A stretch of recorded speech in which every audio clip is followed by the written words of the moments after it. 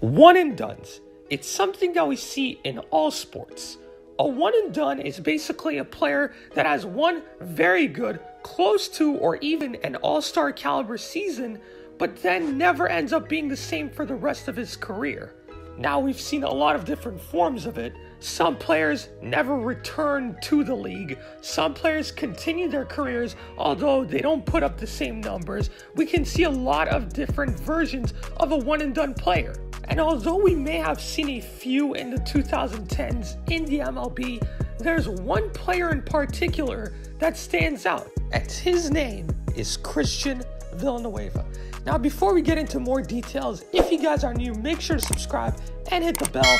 Also, make sure to drop a like if you guys are enjoying what you're seeing, and let me know in the comments down below if you guys had ever even heard of Christian Villanueva. But without further ado, let's get back into the video.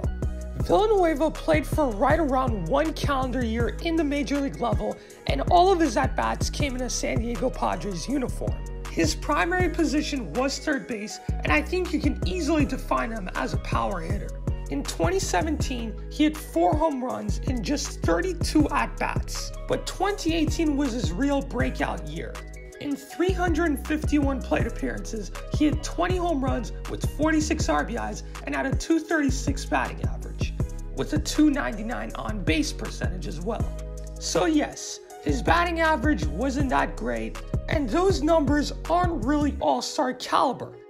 However, they would definitely help any major league team. Now, Villanueva's season unfortunately got cut short because he did break his finger and couldn't return for the rest of the year. However, the most shocking part of that is that the Padres ended up cutting him in that off-season. It's true that San Diego did go on to sign Manny Machado, who's definitely a better third baseman, no question about it. However, you would expect that someone like Villanueva, who had 20 home runs in 110 games the past season, would be able to play some sort of a role in that club.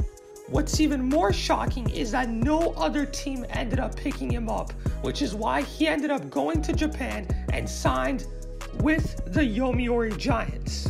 In 2019, he had 12 home runs in 113 at-bats with a .218 batting average, and so far in 2020, he's hit 5 home runs in 27 plate appearances with a .253 batting average. So the power numbers are still there, and yes, I'm aware that the baseball in Japan is not exactly at the level of Major League Baseball, but it's still very competitive. And I would like to have seen Villanueva have another shot at the MLB.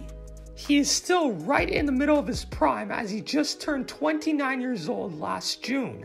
And although he still has plenty of time to get another shot at the MLB, this just goes to show you how hard it is to stay in the big leagues, even if you do have some sort of success. But that's going to do it for me. I know it's a bit of a short video, but I want you guys to let me know in the comments down below if you guys think that Villanueva will indeed end up in the MLB again someday. Also, if you guys are new, like I mentioned, make sure to subscribe, drop a like, and I'll see you all next time. I got black, I got white, what you want? Hop outside a ghost and hop up in a fan on. I know I'm about to blow, when you done, they try to take